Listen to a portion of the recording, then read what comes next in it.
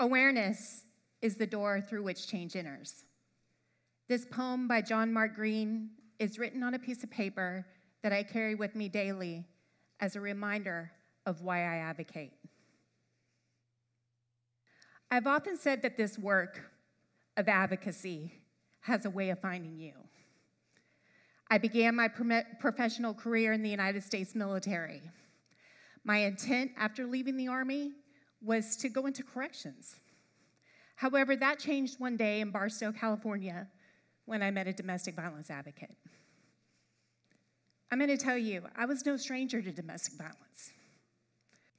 I'm going to tell you, as I sat and listened to this advocate speak passionately about awareness, about support efforts, and about the power of a collective voice when addressing violence against women, that's when the work found me.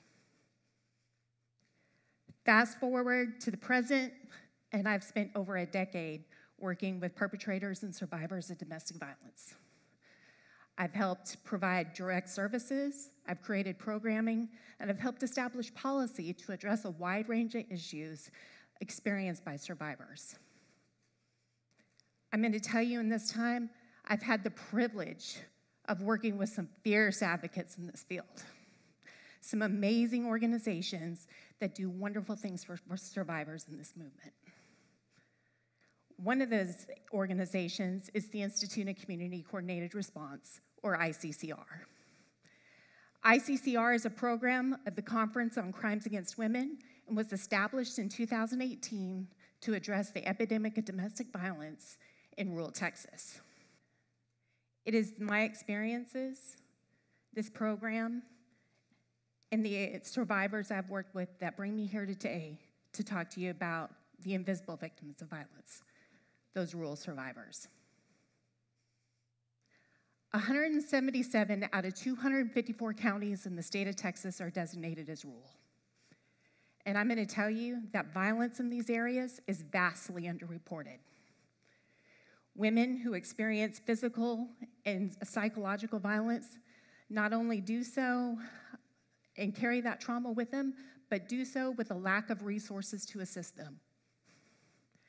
Advocacy services in these areas is almost non-existent, and if they do exist, they usually consist of one single program or advocates traveling from neighboring communities to help provide services. It's been my experience that these survivors are often very, very weary of receiving services locally for fear that their confidentiality will be compromised. They understand that anonymity rarely exists in an area where the program staff are your neighbors. Basic health care and mental health services are so difficult to obtain. Oftentimes, survivors will travel up to an hour or more to seek services, causing additional financial burdens on their families, specifically lost wages and travel expenses. Women in these areas who experience violence carry with them not only the psychological and emotional trauma, but they do so with very, very little help.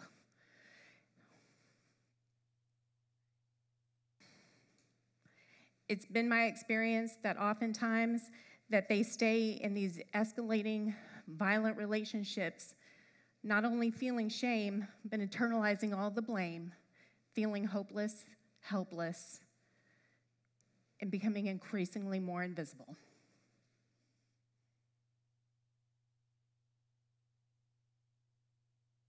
Advocacy, awareness, and collaboration save lives.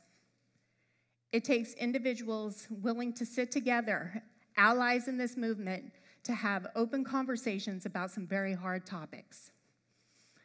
In the words of the poet Jasmine Core,